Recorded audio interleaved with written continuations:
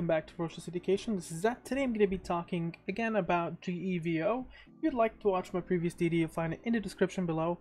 Make sure to drop a like to this video to help the channel grow, subscribe, and leave notifications on. I'm going to go through technical analysis, news, and what I think about this company. At any point, if I'm going through technical analysis and you don't understand any of these technical indicators, you'll find a playlist in the description below to explain each of them and what they mean. Let's jump right into it. So on the 1 week perspective, what we get to see here is that the MACD looks like it's actually attempting to go towards a bit more of a negative reversal, but it's stabilizing in this level just because of today's run. We get to see as well on the ADX, the stock seems to be gaining in a trend, a new trend, or a possibility of a very strong trend forming at 27.56. Volume percent R though puts the stock at overbought, and that's a little bit of a dangerous situation to be in. Although momentum looks like it actually has gained a lot of momentum at a very short time. We're looking here on the volumes though, it looks like the volumes have stabilized and the unbalanced volume doesn't seem to have dropped. It actually looks like it's actually a bit recovering from the previous week where we hit 77 cents. Let's take a quick look into the 1 month, 1 day, but before doing so, we get to see on the moving averages, unfortunately, it does look bearish. However, 50 SMA, 10 SMA, and 30 EMA are all touching one another, and it has potential for it to jump forward. Now, on a 1 day perspective, we get to see things that are a little bit different here. We get to see an MACD that has been negative for a little, and it's actually attempting a reversal. So tomorrow would be the confirmation of that reversal, even though it looks like it's at 0.0002 on the histogram, which is technically an indication that it's actually gone towards that reversal. Although we need a confirmation or a stronger confirmation that it's going to continue towards that trend.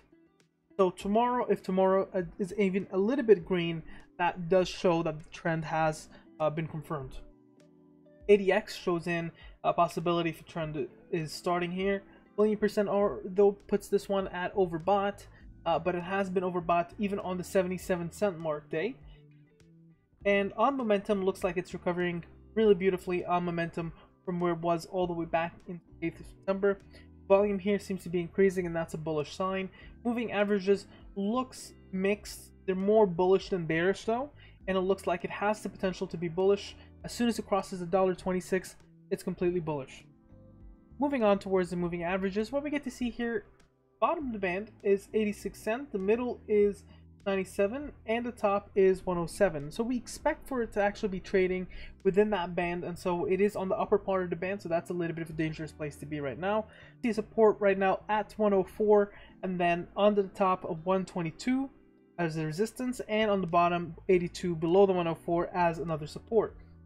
Now, if we were to looking into supports and resistances, what we get to see here is there is, again, as I said, the support at $1.12. Below that we see $1.09. Below that we get to see $1.03, $1.01, 98 cents, 95 cents, and then it goes all the way down to 85 cents as the most significant one. And then below that is the 80 cent mark. So if we were to look into resistances, what we get to see on resistances, $1.11, again that's the resistance slash support, $1.16, $1.20, $1.24, and then a really strong one at the $1.28. If you remember, if it does break this one here, it's going to break above the 200 SMA line. Now on the stochastic mark, what we get to see is that it really indicated that that was the area to buy. That's where it kind of levels down and hits the bottom. Right now it's hitting a little bit closer to the top, and what happens is it can actually even have just a little bit more of one push, similar to what happened here, and then oscillate a little and then drop.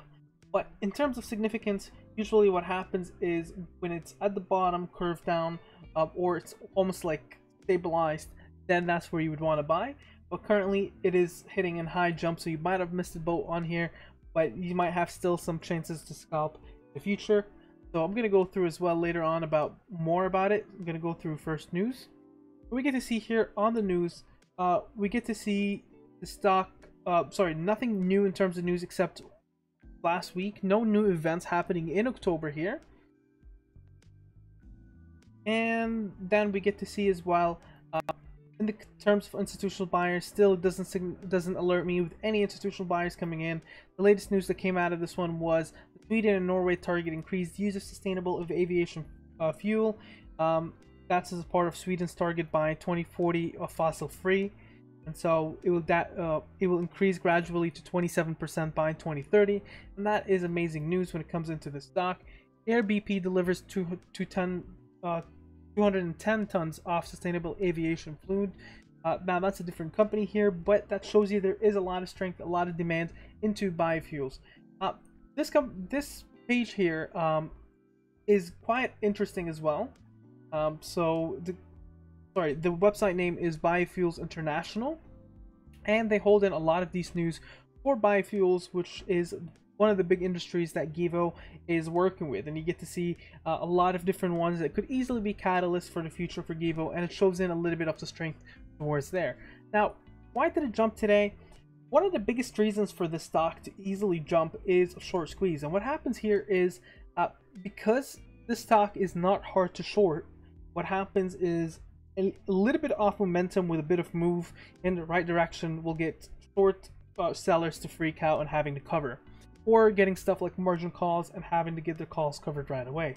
And so what we end up getting is more of a stampede in terms of having to cover. Do I expect this one to see a spike? Probably what I expect for it is from here until the end of the week.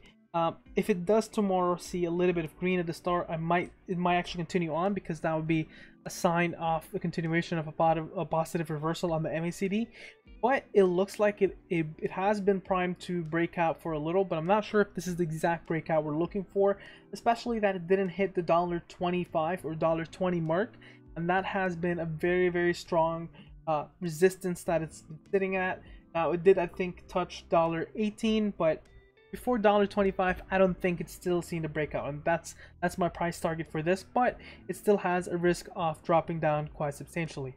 What do you think about the sticker? Make sure to mention down in the comments below. Share, subscribe, and like. You have a wonderful day.